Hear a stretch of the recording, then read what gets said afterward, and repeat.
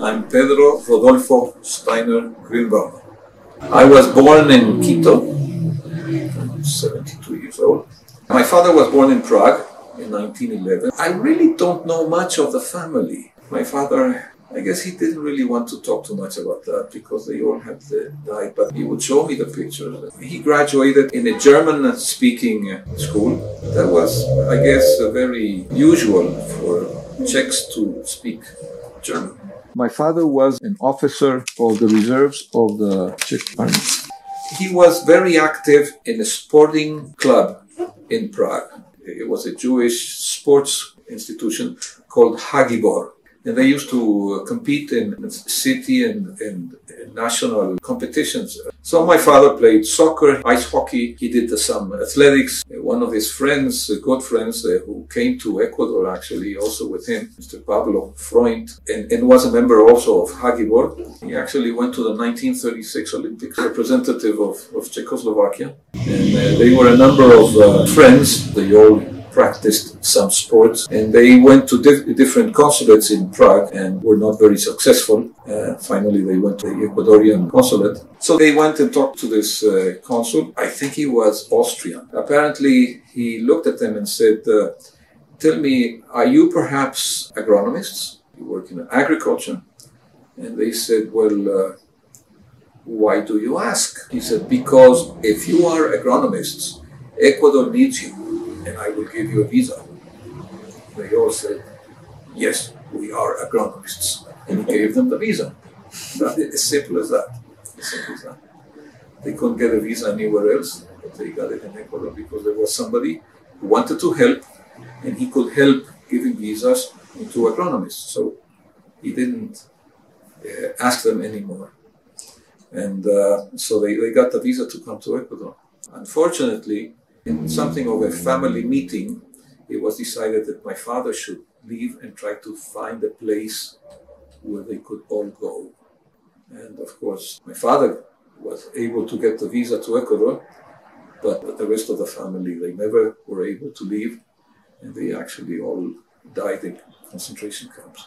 They left via Antwerp, and as they were there looking at things, my father said that he went into a bookstore and saw a big book about agriculture, written in German.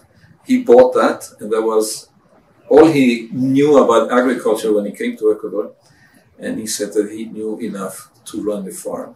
They came to Ecuador just before the war started in 1939.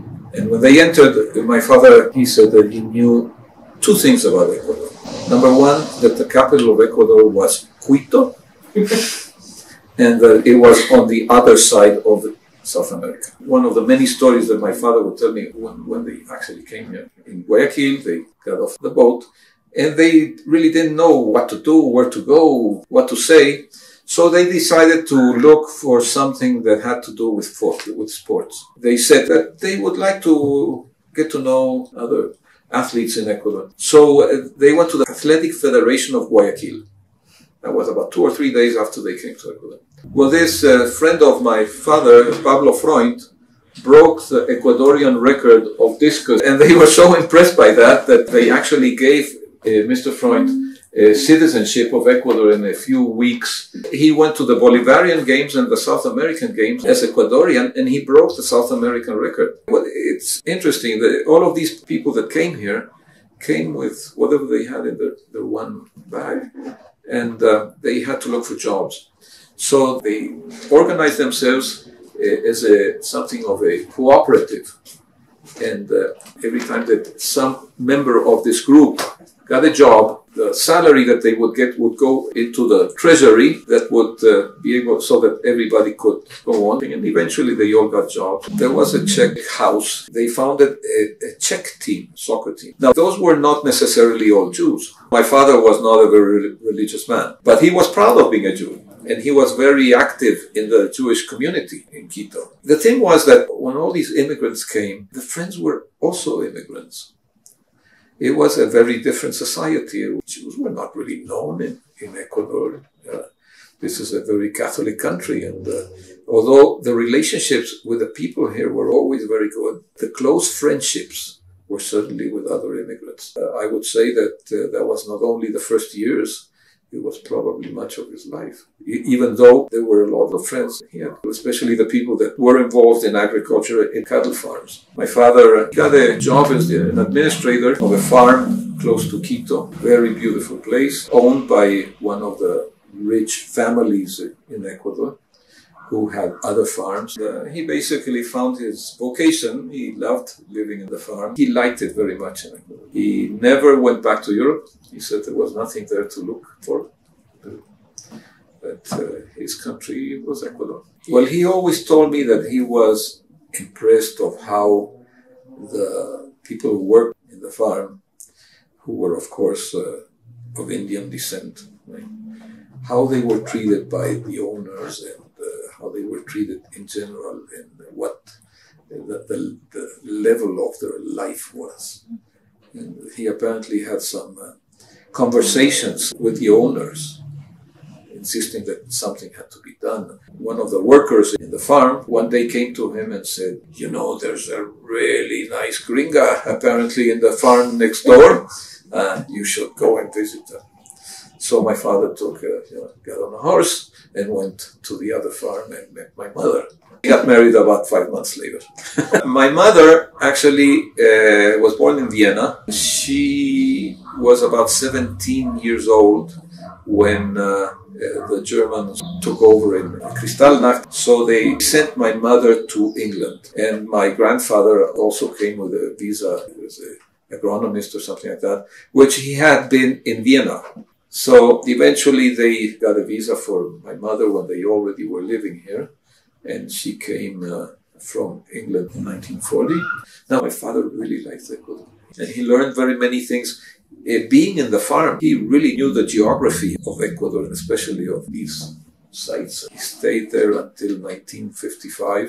Eventually, he started a butter factory, which was small. It wasn't a big business or anything like that, but it was enough to live very well and pay for my university education in the United States. So we came to live in the city when I was about 5 years old, and when I had to start first grade. I think in our class we were about 12 Jewish children, out of perhaps in the primary 60 or 70. We were all very good friends, but my best friends were certainly children of the Jewish families. We were immigrants. Going to the houses of my non-Jewish, let's say that the Catholic friends, I was always impressed with a virgin on the wall, and in my house we had paintings. My family was basically the family of my mother. My aunt was her sister. She was married also to a man who came alone from Slovakia. And my grandparents, their family was of Czech origin, and they had gone to Austria, which is something that happened very often with the Austrian-Hungarian Empire. They were basically Czech and German-speaking people. The language in my family was German. Czech was not spoken in our family. Otherwise, with my cousins, my sister, and with my friends, we spoke Spanish. So Spanish is my first language. The Ecuadorian Jews in my time, most of us went to study in the States. And the fact that we came back, I think it was a good place to raise children, and we have friends, and we had our families here. And I got a job in a chemical company that was founded and led by an Ecuadorian Jew. I'm now the general manager of the company. I've worked there for about 40 some years. And I'm the eldest person in the company. I'm a member of the Czech Chamber. Our current president of the chamber is actually also a Jewish person whose parents came from Czechoslovakia. There are not more than 1,000 people in Ecuador like me. Somehow, I am different here. I was born here and I exist because I am a Jew. I'm a member of the Jewish community, and I've been very active, and my parents were very active. I was actually president of the Jewish community here for some years, and I was in the board, and I was the board of the Einstein School, which is a school that was founded by the Jewish community. I do carry a culture and an education which I got from my parents, In my youth, I had more of an influence of the Austrian culture. I do have the Czech passport of the country where my father was born, where he felt very well. I like it. I feel kind of proud. Certainly, if somebody has to identify me, I would say that I'm an Ecuadorian Jew. My father was my hero, a person with profound values who I have admired during my whole life and whose example has guided me in many ways in which I have grown up. He had a lot of years with his grandchildren. He died in January of '82, a few weeks after turning 71 years old. He died too soon in my life.